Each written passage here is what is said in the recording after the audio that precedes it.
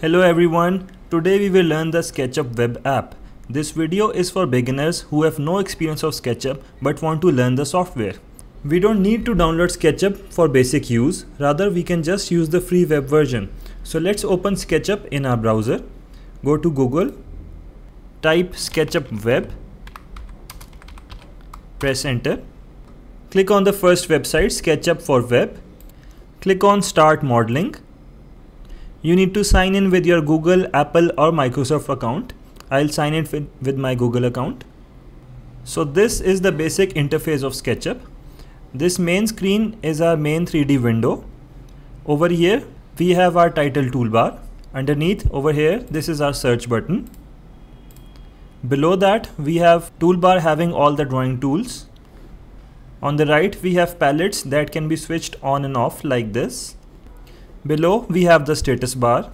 Always keep an eye on the text displayed here as it gives you a clue about the options that are possible with your selected tool. Over here we have the value control box. All the dimensions and numeric values appear here. This is our standard SketchUp model. It is different in different versions. Next to him we have our axis. We have our red axis showing the width of the model, green axis showing the depth, and blue axis showing the vertical height of the model. Let's use the line tool to make lines. Click on the screen and a line is appearing. Click again and the line is made. As you notice, the line command is still making lines, so let's continue making a few more lines. I will try to make a line parallel to this red axis like this. Now let's make it parallel to the green axis like this. And now let's make it with the blue axis like this. Once you are done making the lines, just press the escape key. Let's take the mouse back. It is recommended to use a mouse with a scroll wheel while using SketchUp. In order to zoom in on the screen, just turn the scroll wheel upwards and the camera will start to zoom in. And to zoom out, move the scroll wheel downwards like this. In order to rotate, press the scroll wheel and move the mouse, and the camera will rotate on the screen. Now to pan, press the scroll wheel again and also press the shift button from the keyboard, and now the camera will pan around like this. I want you to get used to these navigation tools and explore around the lines that we have made and see how we have made them on different axes. There are different methods to select an object in SketchUp. The first and easiest method is to click on that object, like this line I have clicked and it gets selected. The second method is by the left selection window. Just click your left mouse button, keep it clicked and move your mouse on the object that you want to select, and that object gets selected. You can select multiple objects like this using the same window. In order to deselect, just click somewhere else. Another method is the right selection window. Again, press the left mouse button and this time move the selection towards the right side like this. Now you notice only the line that was completely engulfed in the window gets selected, not the other one, while in the left selection window all the lines that were touching the window got selected like this. Let's just clear some space by deleting these lines. Select the lines and press the delete button. All geometry in SketchUp is created by lines and planes. Let's use the rectangle tool to understand that. Click on the screen and make a rectangle like this. Let's go back to the mouse. Now if you notice, we have 4 lines on the sides and one simple plane in the center.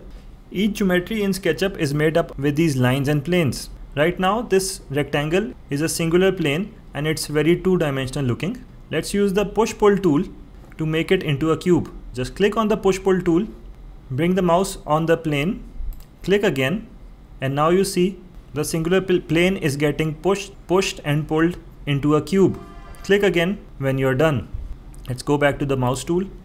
Now, before we proceed any further, I want you to pause this video and just play around a little in the model space and get used to the navigation buttons that we have learned and experiment with the tools that we have learned so far, like the push-pull and the line command, and just play around a little bit. And also I want you to like the video because that really helps me a lot. Next up we will learn the move and copy tools. Just select the cube that we have made by the selection window. Go to this move option, click on it, Now click on the object that we want to move and move the mouse, and the object gets moved wherever we want it to. We can move it on the axis like this red X or the green axis or the blue axis, or we can just move it randomly like this. Click on the mouse again to finish the command. So this is how we move an object. In order to copy, it is a similar process. Select the object again, go to the move command, click on it, but this time press the control button from your keyboard, and if you notice, a plus sign has appeared with the cursor. Now click on the object again, and you see the object is getting copied this time. You can copy it again and again by the same process. Just click the control button and make sure the plus sign is on, and then copy it again like this. Now if you want to rotate an object, just select the entire object, go to the rotate option, click on the object and rotate the object at the angle you want. If you notice, the object snaps at 90 degree and 180 degree and 370 degree, but you can stop it at any other angle that you want. You can even give your own angle by just typing it. Suppose I want to give an angle of 45 degree. I'll just type 45 and press enter, and my object is rotated at a 45 degree angle. Let's just move it a bit like this so it can be differentiated easily. Now let's understand components and groups in SketchUp. Select the object that you want to create in a component or a group. Right click on the object. We have an option of make component and make group. Let's make this one a component. Give it a name, ABC, OK, and select the other object.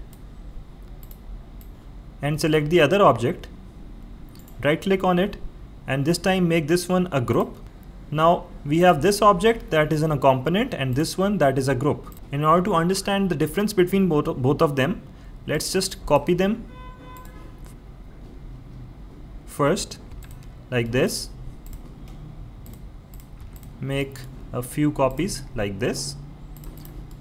Now remember, these are component, these three are component, and these three are groups. Suppose I want to edit this group. I'll just double click on the group and this opens in an edit box. I want to use the push pull command on it, so I'll just push pull it like this and use the mouse button to exit. Now suppose I want to edit this component. Now I'll again double click on it, then I'll use the push pull like this. But this time, if you notice that all the three cubes are being edited at the same time. This is the difference between a group and a component, that we edited this group, the other groups did not have any change in it. But when we edited this particular component, all the other associated components got the same edit automatically. Now I want you to pause the video again and try out these new things that we just learned. Try them on your own. And please subscribe to the channel so you can get more informative content like this. Next up, let's explore some other draw options. Just click over here and we see different draw command options over here for circle, arc, 2-point arc, polygon, 3-point arc, pie. I'm not going to go in depth of all of them because this is a beginner's video. I'll just use the circle one here. Click on it and click on the screen and a circle is created. If you notice, the value control box is showing values when I move this circle. It's showing its radius. Suppose I want to make a circle of radius 10 feet. I'll just type 10 feet and press enter, and a circle of radius 10 feet is created. I'll just use the push pull to give it a 3D geometry like this, and I'll make it into a component by just selecting it, right click and make component. Click on it, give it a name again, 1, 2, 3. OK. Now let's go on to the scale command. Click on the scale command. Suppose I want to scale up this cylinder that I have created. Click on it and you notice different grips appear around this cylinder. If you select any of these grips on the corners, the cylinder will scale up or down in a uniform manner. If you select any of these grips, then the cylinder will move in a non-uniform manner like this. Let's just scale it up in a uniform manner. Click on this grip, keep it clipped and make it bigger like this. You can even make it smaller like this or bigger like this. You can even give a scale multiple. Suppose I want to scale it up to 1.5. I'll just type 1.5 and press enter. And the cylinder is scaled up 1.5 like this. Next up we have the offset command. Let's make a rectangle to understand it. Let's make a rectangle and use the push pull to make a cube like this. Click on these three dots. Click on offset. Now on whichever plane you move your cursor, it gets selected. Click on the plane and you see an offset to the external lines of the plane is being created. Give an offset that you want with your mouse or give a value. I'll just use my mouse for now like this. Now you notice another plane has been created inside and there's another plane outside.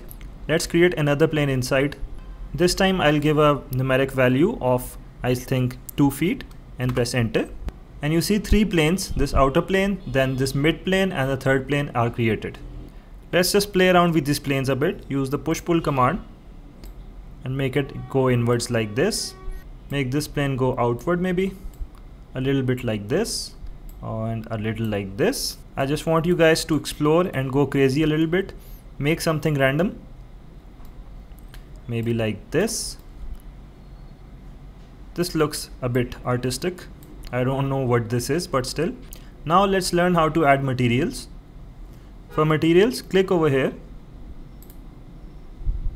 As this is the free version, we don't have a lot of materials, but these will do for now. Click on the material you like, suppose this one, and then click here to add that material like this and this. Maybe select another material, suppose this one, like this and this, and add that material to the model that we have created. Maybe click get another material like this, and this. Okay, this looks good enough. Click here to close this palette. So let's clear some space a bit by deleting these. Select them and delete them. So this is the model that we have created up till now. Sketchup has pre-installed models of its own. These can be accessed by clicking over here. This website is called 3D Warehouse. You can search for any model or any object that you want in 3D format. Suppose I want to add a car. I'll just type car, press enter. And different models of cars have appeared over here. Select any model that you like. Suppose I like this one. Click on it. You can view it in 3D. Just click it and you can see the car in 3D. Scroll down. Go to download. And you see that car model has been downloaded in our working space. And we have it over here. You can place it anywhere you want. You can edit it with all the commands that we have learned. Suppose I want to scale it up a bit. I'll just select it, go to scale, scale it up uniformly like this. Okay, looks good. Now let's learn how to export this model that we have made out of SketchUp in an image format. First, let's find a good viewing angle that we can export. Maybe move this model up closer to like this. And I think this looks a good angle. Click over here on these 3 lines. Go to download. Click on PNG. Export as PNG. Export. And this file has been exported in my system as a PNG file. You can see. Now you can just share it or send it to anyone as a normal image. Let's go back to our SketchUp. You can save this file using this save button. Yes, purge all. You can save it here in your SketchUp Web account. Give it a name. Save here. You can also save it in your system by click on download and go to SKP. SKP is the extension for SketchUp files. Save it in SKP so you can open it in any computer or laptop having SketchUp installed in it. So that's enough for today. I hope you liked today's video. Don't forget to subscribe our channel and press the bell icon to see more informative content. Take care. Goodbye.